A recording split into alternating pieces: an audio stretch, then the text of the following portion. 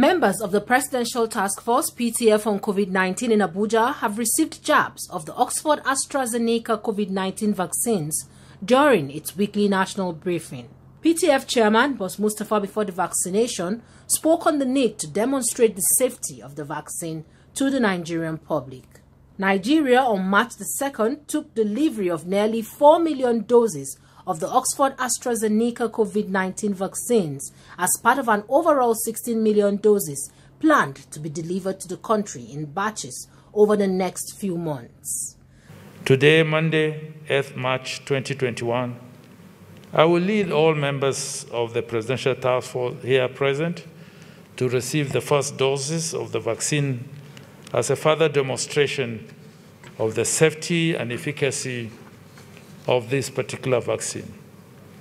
Also, our journalists, who are critical frontliners in this fight, will receive the vaccine in a representative manner.